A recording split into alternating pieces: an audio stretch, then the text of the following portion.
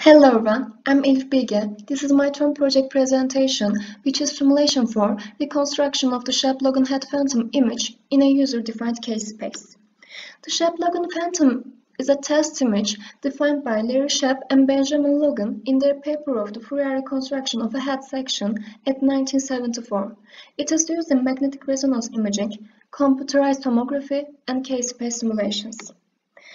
Shepp-Logan head phantom is created by defining one large ellipse that includes other smaller ellipses. The large ellipse represents the brain, while the small ellipses represent pathological regions located in brain. Sum of the 10 ellipses with different intensities, which are shown at the left, results in a head phantom image. Construction of head image relies on the analytical radon transform, which is used for numerical accuracy of two-dimensional reconstruction algorithms. In the paper of radon transform, theory and implementation, the parameters are calculated through radon transformation for the head phantom image.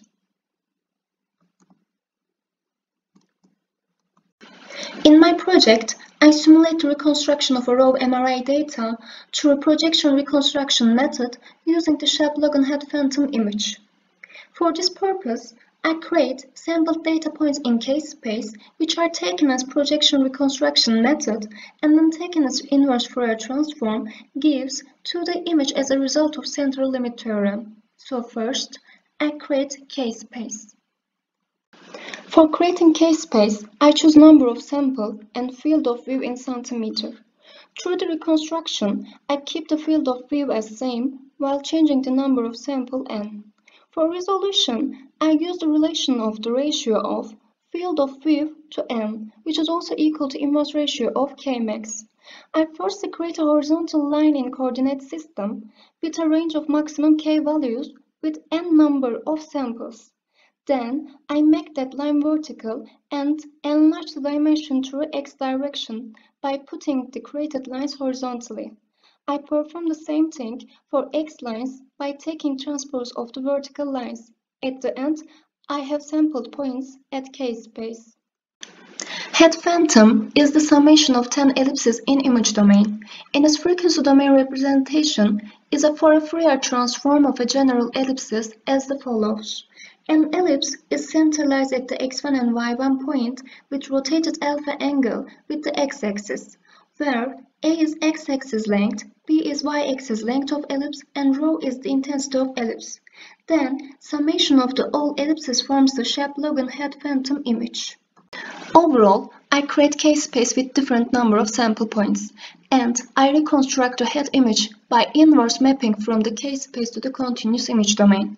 For this purpose, the image equation in frequency domain is the Fourier transform of projection image, and its inverse Fourier transform gives 2D image as a result of central limit theorem. The first plot is the created head image from the MATLAB function. The second plot for defined case space with the sample points, and the third plot is for reconstructed image from the case space of the second plot. For this case, n is 64. For the next one, n is 128.